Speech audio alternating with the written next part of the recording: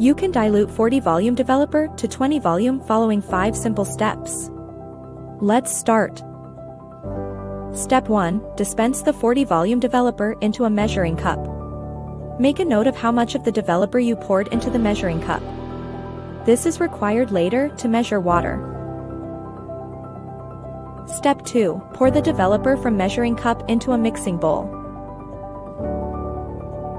Step 3. Use your measuring cup to measure the same amount of water as developer you poured earlier.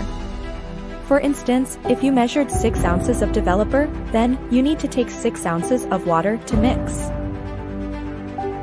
Step 4. Pour the measured water into the mixing bowl where you poured the 40 volume developer earlier. Step 5. Use a hair dye stirrer to mix the developer and water gently. Continue to mix till you achieve even consistency mixture. That's all. Just 5 simple steps, and your new 20 volume developer is ready to use.